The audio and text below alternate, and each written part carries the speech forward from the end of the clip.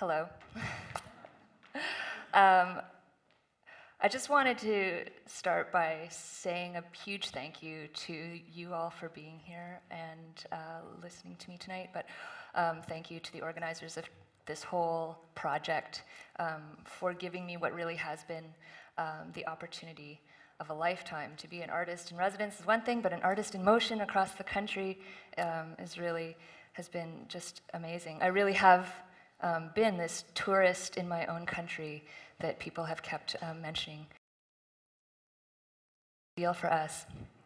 I have to say that one of the things that keeps happening, that happens when you travel this much across the country, representing yourself as a poet and saying, oh, je suis l'artiste en motion, and approaching random people on the train, asking them about Canada and their vision of Canada and their sense of identity.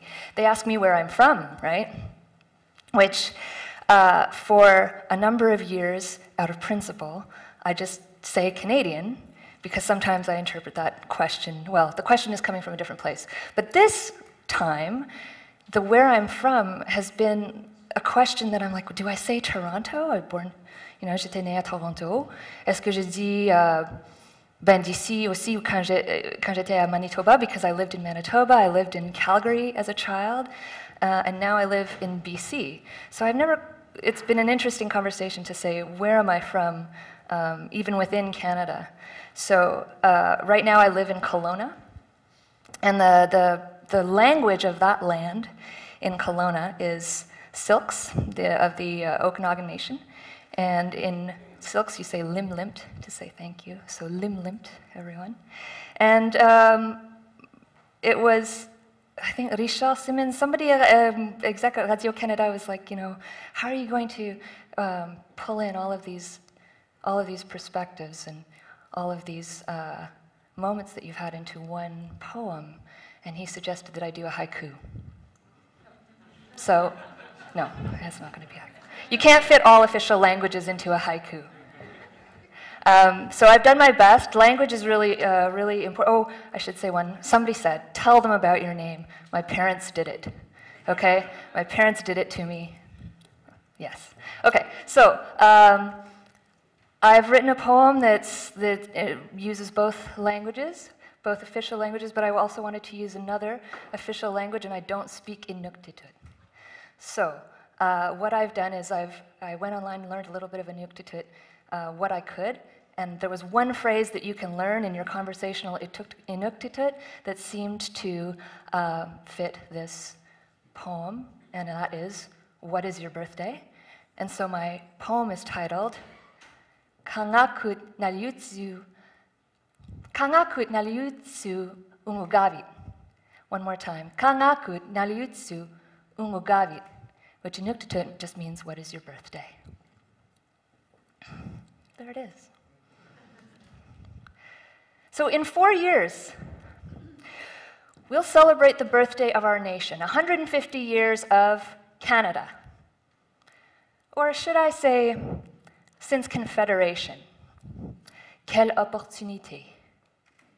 Quel moment de potentiel de réfléchir sur la constitution de notre Canada conceptuel.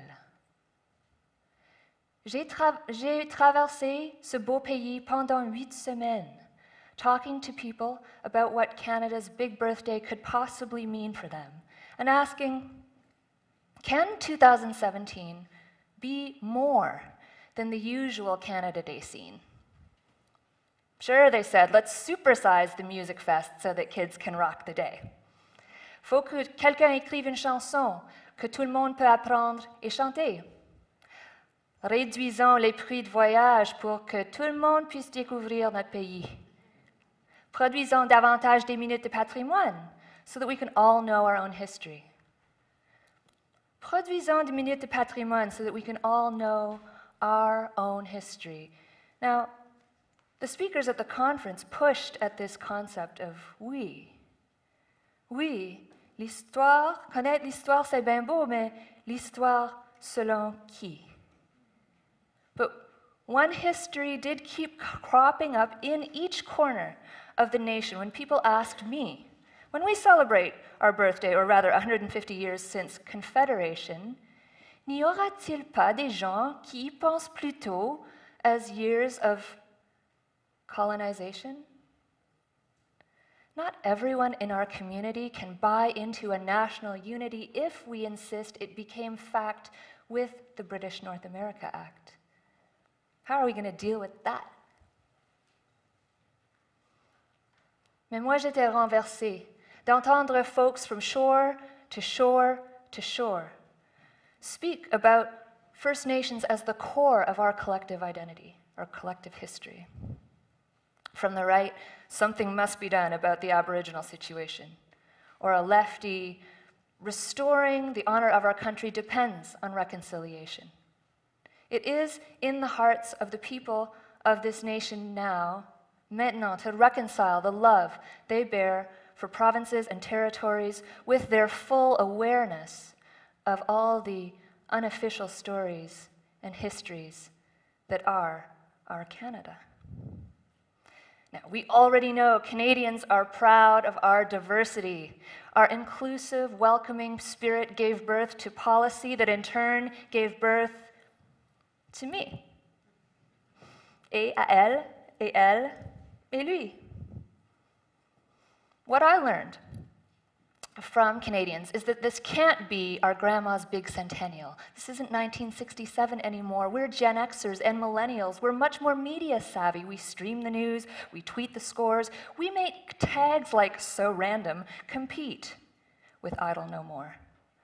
Pour nous, il n'existe pas une identité canadienne fixe. Notre culture et son expression exigent le mash-up et remix. In the 21st century, we refuse to choose une official history.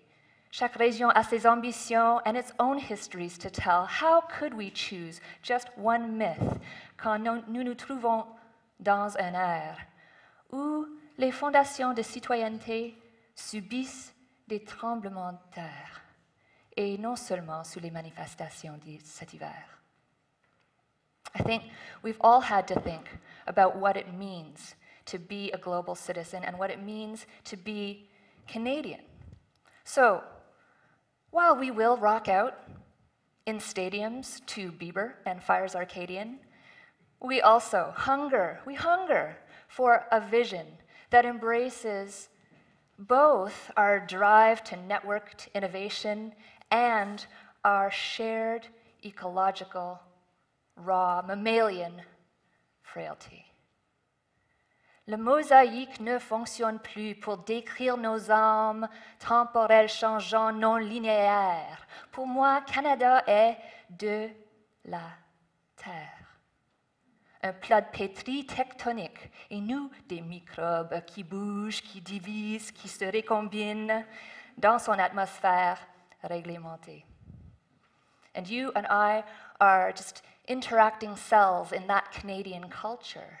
My conscience, like the river between Ottawa and Hull, I know it doesn't exist anymore, between Ottawa and Hull, sirs et madame, mes pensées coulent comme une fleuve of consciousness, of two colonizing tongues, une conscience qui passe between the rungs de l'échelle de pouvoir. Pour moi, l'identité n'a jamais été question seulement de blanc et noir. Mes gènes se transforment. Life makes genetic changes to my idea of a homeland and to my attitude towards strangers. Elle n'est pas statique, la culture d'une culture, ni statique les membranes autour de nos communautés imaginées, our imagined communities of us and them, d'immigrants et d'indigènes, d'autochtones et pur-laine. What holds us together is this arc of sky we're moving in, la tranche de continent called Canada, que l'on habite et sème et mine. Ce n'est pas sang, ni langue qui nous font Canadian. It's that we share our air with these forests, on boit ces glaciers, and through our stories, breathe each other in. So, que pensez-vous? In 2017, can we celebrate a longer memory of what this land has seen.